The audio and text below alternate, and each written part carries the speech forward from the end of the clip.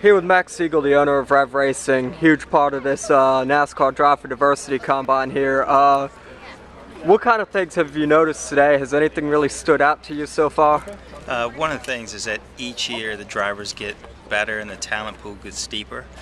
So we got some really exciting young talent out there on the track that are very knowledgeable, and I'm just excited about picking the drivers for this year's class. One of the things I notice out here with some of these drivers as they walk around is I notice a lot of maturity with the, I heard one of the drivers here talking about how where she's already learned she needs to improve, and it seems like the drivers here realize what they've got to do. Is that one of the things that, as an owner, you like to see? Yeah, it's amazing because each year as the talent pool gets deeper, the drivers also get younger, but they do have a lot of maturity, have a high racing IQ and knowledge of the car. So just listening to them on the radio tells me that they are really trying to get better at what they do.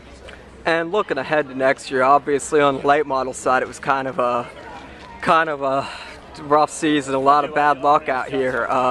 What do you look forward to for next season? Yeah, we'll continue to provide great equipment, and a part of the process, is developing and pushing through adversity. And as you know, it's about being persistent and resilient. And so we're looking forward to, continuing to watch the drivers evolve and have hopefully a much better season this year. And you look at some of the previous drivers who've raced for you now, names like Darrell Walsh, and you got Kyle Larson up there who's looking like he's going to be a Cup superstar.